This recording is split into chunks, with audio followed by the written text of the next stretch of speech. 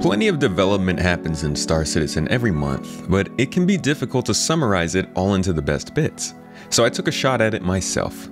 This is a big one, looking at dynamic AI updates, salvage gameplay development, and a lot of ship news. This is your summary of Star Citizen development in the month of February, the Thick Edition. Thanks for coming to my Tomato Talk.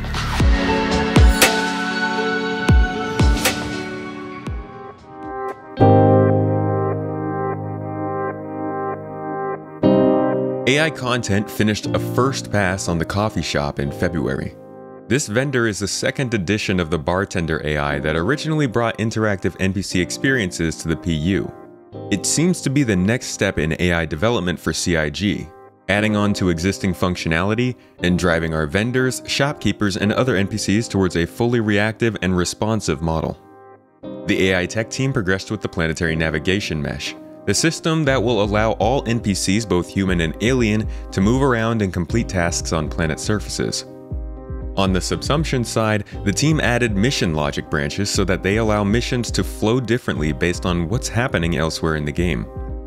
While no specific examples were given, I imagine this would allow for many more counter missions that players can take to disrupt other missions that players are running. This actually already exists in-game with Tisha Pacheco's mission line on R-Corp, but it was added mainly as an alpha functionality as a proof of concept and now seems to be being expanded to the full AI system. Dynamic conversations also progressed last month, developing a method in which multiple NPCs, when in the right location, can stop and begin exchanging relevant conversational lines which are dynamically spawned for NPCs based on their character. NPC push and pull was also updated, which will likely come in handy in the future when we need NPCs to load our ships with cargo. That will work in line with the navigation mesh that I mentioned earlier. On the ship side, further development went into allowing NPCs to land their ships anywhere. These landings will dynamically spawn based on the surrounding geography and will differ based on ships to differentiate landing styles, because we all know how it would end up if a Javelin landed like it was a Gladius. The character art team worked on frontier outfits for Pyro, as well as some Ninetales themed materials for later this year. While Ninetales has primarily been themed in-game as being a blue, it'll be interesting to see if CIG ever moves more towards the neon purple vibe that we've seen in concept art. The concept art team also finished the Salvage Specialist backpack and additional Pyro Gang outfits. In ships, the Hull A finalized interior lighting, completed LODs, and worked on the damage pass to allow the ship to receive wear and tear. The Scorpius is close to final art complete with the wings completed and animating. The LOD and damage passes are also underway on this ship. Both of these ships are 1 month from scheduled release as of the time of this video's release. The Banu Merchantman is finishing its white box phase and is seeing materials developed to find the final look of the ship. This ship is going to be absolutely incredible as an art piece. The gameplay is yet to be proven, but I feel like this ship's release is going to be a landmark in video game ship design. Finally, 2 more ships that haven't been announced are approaching Greybox and final art complete. The latter received final art, LODs, and is receiving damage passes shortly. So it's at about the same stage as the Hull A and the Scorpius, though it may need additional tech work done before release, so don't get too excited for a 317 reveal. The Drake Corsair also received a quality bar. This led to the layout of some areas being changed to avoid players getting tracked by geometry, and a final art pass on the cockpit and mess hall. Another beloved ship in this collection, making great progress for release this year. The weapon team, which also works on tools, built the fire extinguisher for fire hazard gameplay. In addition, they are wrapping up final art on the dedicated salvage tool, which we've heard plenty about but actually haven't seen despite last year's tools preview. Finally, a pass was completed on all iron sights in the game to improve the quality of the design and gameplay of FPS weapons.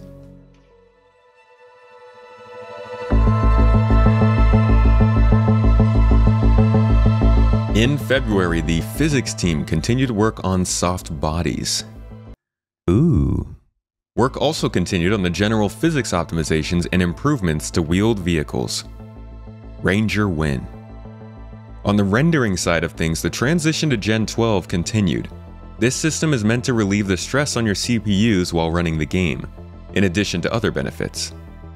While not an immediate fix, it will improve game performance over time.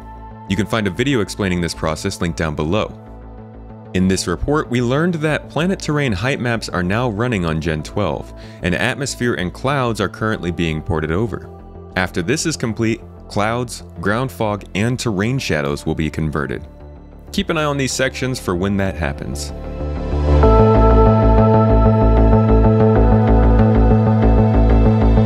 Throughout February, the features team developed Salvage gameplay. This mainly consisted of improving the use of damage mapping to represent ship hulls being stripped off as described last month. While we've seen some representations of this, it has taken a long time to reach player hands. I dive into detail and a half in one of my recent exclusive videos. All supporters on any platform get access to these videos if you want a bit more quality, detailed videos about the development of Star Citizen. On the technical side of features, the team has begun seriously looking into improving movement synchronization between player clients to avoid desync. The EUPU team continued polishing refueling gameplay for its release next month, and work continued on life support and engineering gameplay as well. Clearly, there are a lot of game loops in production right now. We'll keep an eye on how they progress throughout the year.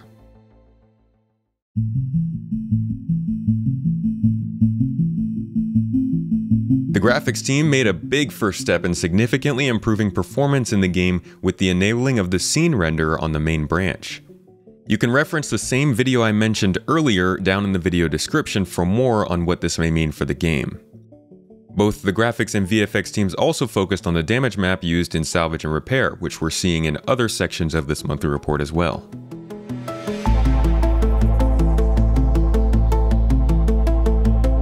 The locations team worked on derelict settlements, a long sought after addition to the game that has been seen in videos but was only barely introduced to the game years ago.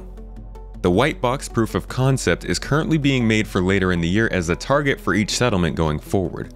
This includes the art team's visual target, the design team's mission and AI subsumption requirements, and the tools team procedural programs that can speed up the process of making these.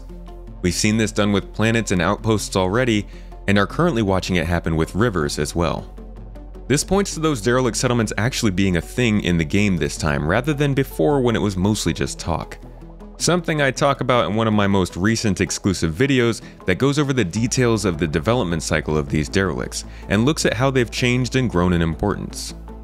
While the current derelict settlement in question is a reclaimer, the team is also looking at the Mercury Star Runner and the 600i.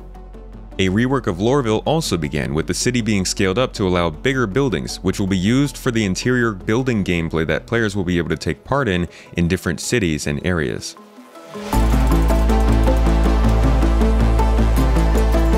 The Sandbox team had a fun month building and testing out their new outposts for potential release later this year. Art began on the white box phase of derelict outposts as well, which will include a variety of exploration-driven spaces surrounding larger abandoned buildings, hopefully filled with actually interesting loot. The team also worked on new varieties of space debris and space structures that will allow for new exploration opportunities in space. Narrative continued working towards an upcoming dynamic event with multiple characters and several non-linear objectives. It's set to be a complex event with more coordination than others in the past. The team also proposed some new mission character archetypes, NPCs that can act as more casual mission givers, it seems.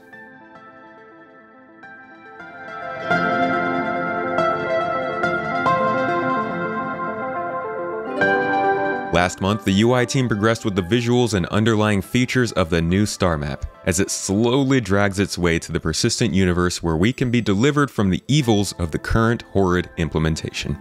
I can't wait, I'm shaking. The team also continued refactoring the AR marker system, which could be the first signs of our ability to save and share points of interest with other players.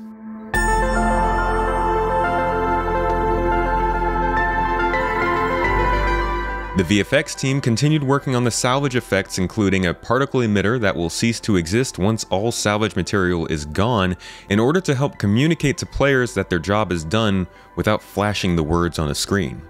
While the feature team is building these game loops out, many teams like VFX, audio, and graphics, as we've seen, have to be involved in the process.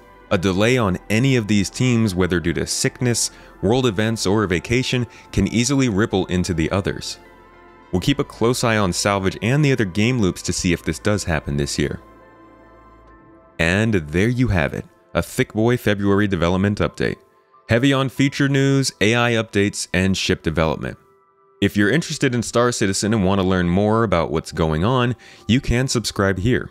But if you want a deeper understanding of the game and the development cycle of the features included, you can support me here on YouTube, Patreon, or Ko-fi, and receive exclusive videos every month as I mentioned during this video, as well as other benefits like behind-the-scenes videos, live podcast viewings, and more. Either way, I'm happy to bring you the quality Star Citizen content you're looking for. I hope you learned something in this video, and I'll catch you in the next one.